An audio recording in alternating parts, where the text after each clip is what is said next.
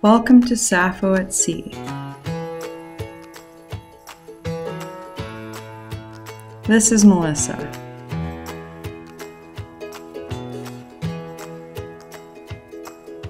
And my name's Kailey.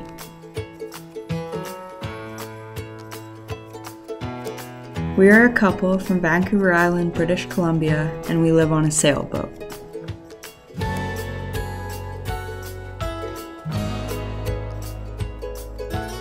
This September, we bought a new to us, Waterline 38. This is a steel sailboat that we call Sappho.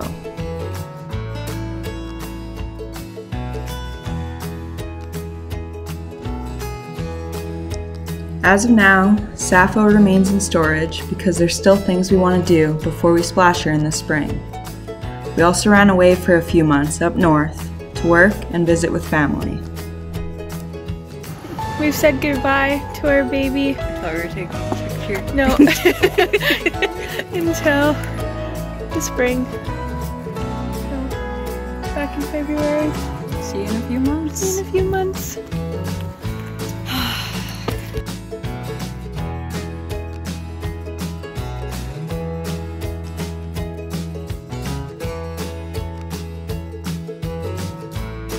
Before we had Sappho, we lived on a 28-foot Erickson named Ruckus. This was Melissa's first boat. It's where we fell in love, and it's also where Melissa started to teach me about sailing.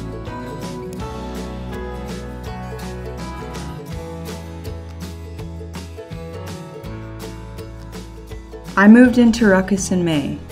Moving into such a small space of course meant downsizing, so we went through my things. I don't know why I went and bought like 500 crayons.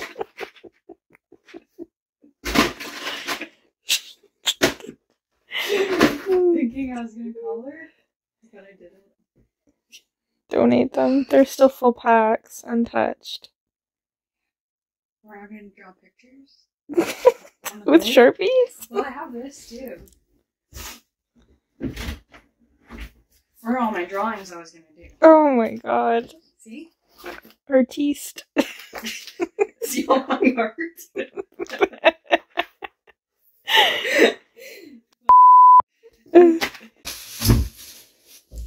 This is my taxes. Okay. So we gotta keep this on the boat because this is where I file all my That's tax information. your contacts box. Yeah. Yeah, I have like a big file folder that has all of my documents, including taxes, so. Do we need Rick and Morty season 1 and season 2? No. Okay. I don't have any way to play it. Yeah, me either. Okay. Alright, there's that. Ruckus was small, but she had everything you needed right there. From the beginning, it honestly just felt really cozy and comfortable.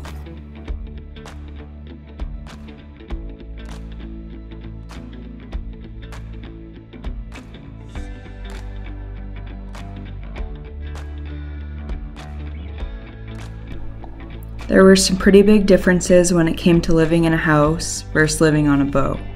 One of them being we would either be taking the outboard or rowing dinghy back and forth from Ruckus to shore to get to and from the parking lot.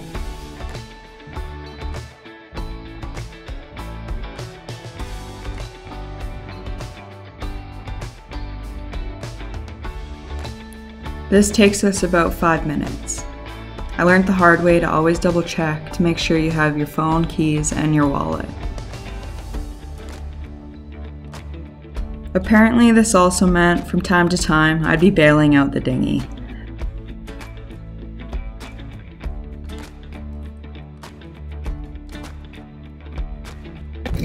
What you doing? It rained a lot last night, so pumping up both dinghies. So you're the real MVP.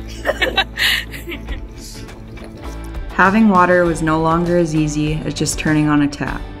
We have a tap, but we just have to make sure we always have fresh water in our water tank.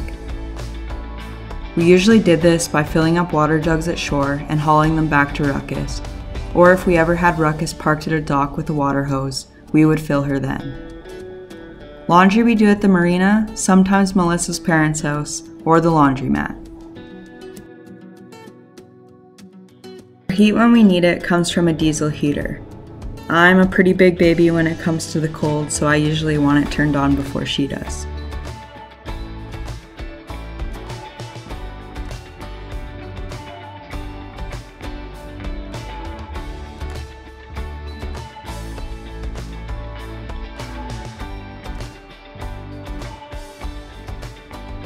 There was no shower on Ruckus, so we would usually use the nearby marina's loony shower. Or when it was hot out, we both preferred using the solar shower in the cockpit.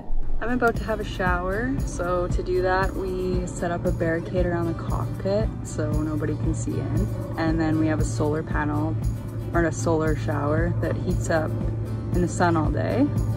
It wasn't that hot today, so I'm in for a cold one, but here it goes.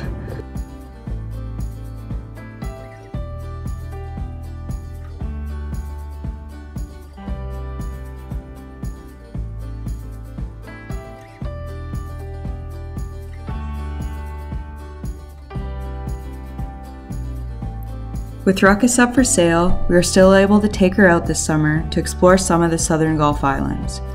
We really enjoy flipping through the book The Gulf Islands and Vancouver Island by Anne and Lawrence Eden-Jones to look at anchorage options. They draw each anchorage out and also include little write-ups that include what the bottom is like and even points of interest to see when we are there. This sometimes even includes pubs. At the very beginning of one of our trips this summer, we were having a little bit of engine trouble. Okay, so the engine has been overheating and we haven't been able to figure out why.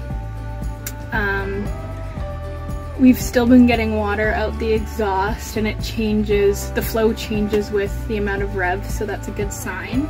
But the engine has been running at hotter than normal, not like fully overheating, but still running hotter than it normally sits, and we've been just like picking our brains. We went on a trip not too long ago and we were only able to motor like 1.8 knots.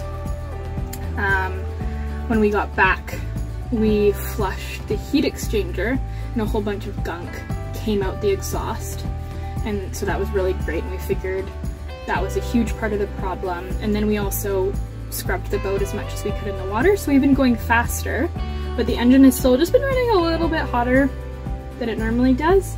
And we were just at a loss, and then again it started creeping over 150 and a little bit of steam, and so we let it cool down and started it again, and same thing. And so we've decided to tear it apart. We took it out at the through hull. Over here the hose off, Kailey managed to get it off, and didn't really find much. There's like a little bit of this like weird green.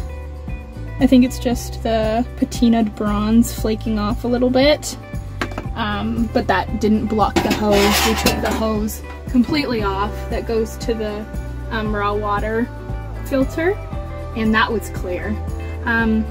But then to get into the raw, we checked the sea strainer as well, that was clear. But to get into the sea strainer, there's this little elbow the water has to go between, and I think we found our culprit. Yep. So yeah, hopefully that explains it and all will be better again. And it was better, so we continued on. I'm frequently amazed at how much knowledge Melissa has when it comes to anything boat related. I'm new to this and everything seems pretty daunting, but she's never afraid to tackle anything on her own. I'm very excited to keep learning things from her and also to continue learning new things together. I'm just sitting here.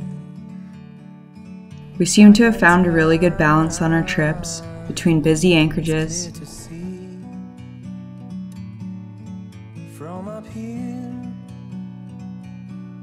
the world seems small, and places where we were almost the only ones there. It's so beautiful, you and me,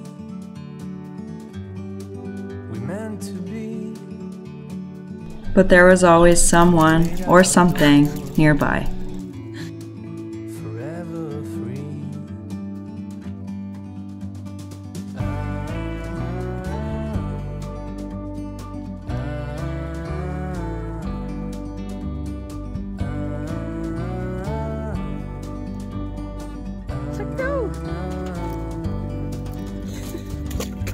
Sometimes you need to go and take a step back. There were islands with next to nothing, See the truth and islands with liquor stores. from a distance you can tell.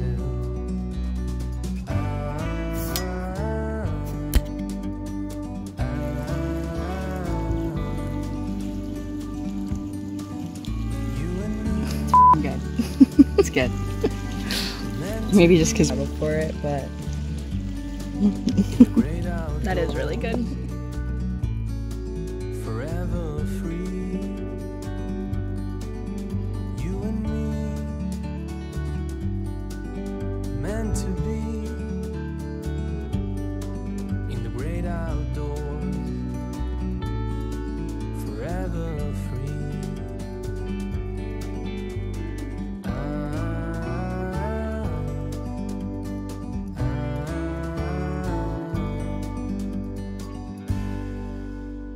Before we knew it, summer was coming to an end, and Ruckus was inspected and sold, and we were getting ready to move out.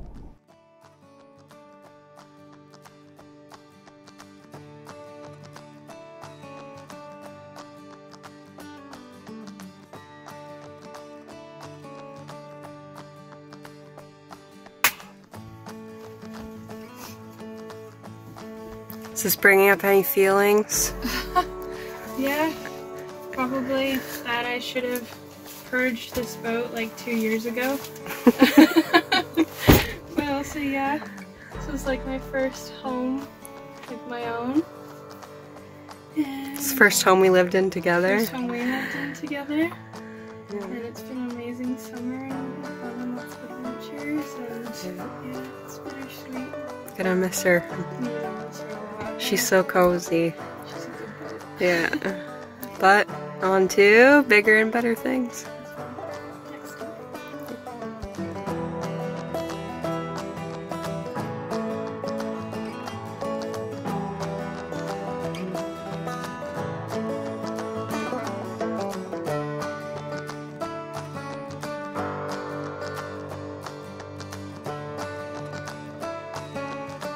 Thanks for watching.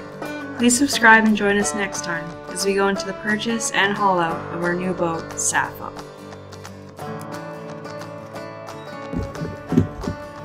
Congrats, baby.